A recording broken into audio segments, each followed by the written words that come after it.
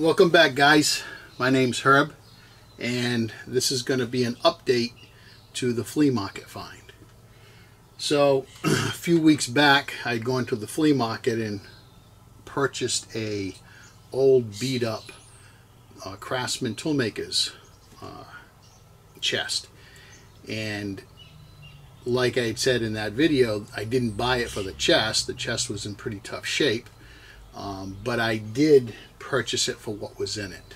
Okay, and I covered all that, so if you want, go back and watch that video of all the different things I found in that toolmaker's chest. So I did find 3 indicators, and I sent them out to MR Tool Repair to be fixed. And last night I looked in the mailbox, and lo and behold, there it is. They're in the box. So this is going to be an update, and I'm going to show you how they came out, because Mark does a wonderful job and I don't expect anything less than that. So let's open them up.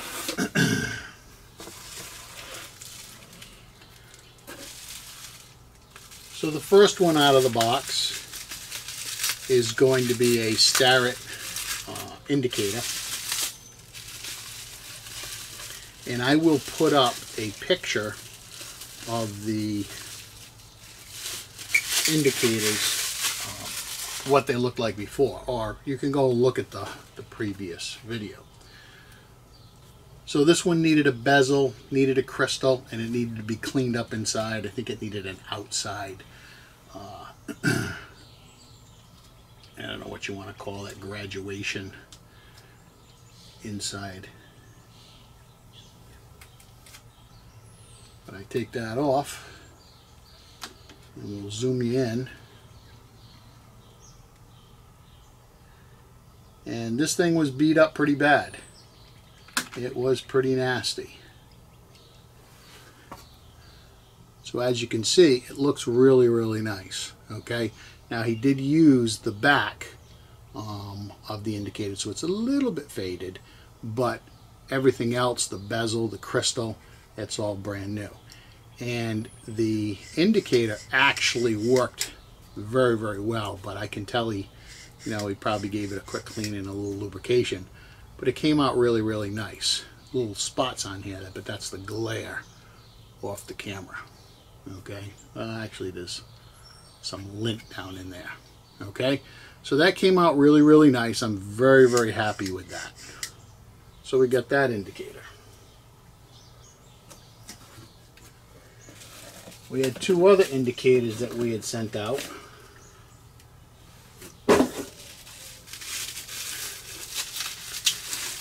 And I had put them in this little box that came in the toolbox. I got them, was able to fit them both in it.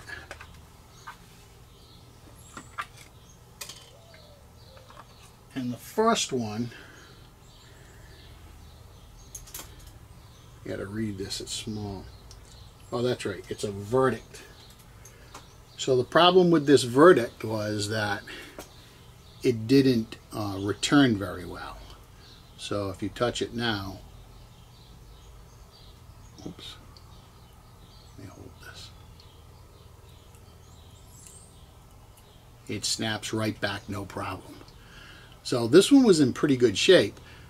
It's just whatever was wrong inside, it would not return. It would just stay wherever it was touched. So that was a nice score, and it came out really, really nice. And this box is for the verdict. But the one that really topped it all off is this Brown & Sharp Last Word. Really, really nice job. This was broken. It was not working. The needle would move, but it was terrible. It was kind of frozen up in the bottom here. Dampness had got into this little mechanism in here, and it looks like Mark replaced that whole section. So now you touch it, and you got to be careful because this mechanism moves over here. So when you touch it, you can't touch that area, or otherwise it'll stop it. And it came out beautiful. It actually came out perfect. Okay. Now, if you remember, when I was talking about this, the box was busted. Now, there's probably a lot of people out there that could have 3D printed me one of these boxes to put it in. But I went the old-fashioned way, and what I decided to do was make a box for it. The styrofoam inlays that were in here, I took them out, and I cut a couple pieces of wood and kind of made it like the old Brown and Shop Best Test boxes, and I machined it out on the milling machine to fit the styrofoam inlays.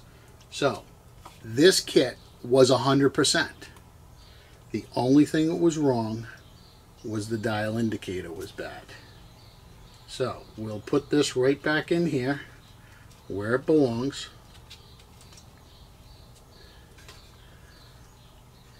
And I'm going to try and do that without dropping it. And that kit is complete. Okay, so this is an awesome addition to my indicator collection, and I do have quite a few different indicators for different things, but it came out really nice. And as you can see, I just cleaned this up, sprayed it down with a little WD-40 and wiped it all out, and it cleaned it up really, really nice. Really nice set. And like I said, I paid, I think it was $30 for the whole toolbox with all the tool bits, the drills, everything. So nice score. I cannot thank Mark enough from MR Tool Repair for fixing these for me and doing it at a very reasonable price. So there's the card. I always block the name. So that's Mark Ratowski, and he's at Crystal Lake, Illinois, and he does a fabulous job. He does have a Facebook page also, MR Tool Repair. So if you have a question, you can ask him. He does respond to it, and he does not do any quoting over the Facebook. You got to do that through email, which, you know, makes sense. And but he can take care of you, and he will fix up just about anything. And he says he does all types of measuring instruments. So far all I've sent him was indicators, and that makes 6 now that I've sent him. And I'm very happy. I have a couple other things that I'm going to put together to send out to him that are more traditional measuring instruments, such as a vernier caliper. I have an old Brown and Shop dial caliper, and I have a Helios caliper that is a dial caliper. It's a 12-inch. It's a little sticky. I don't use it very often, and it is a little sticky, so I think I'm going to send that out to him. But again, hey, thanks for watching, guys. It's been great.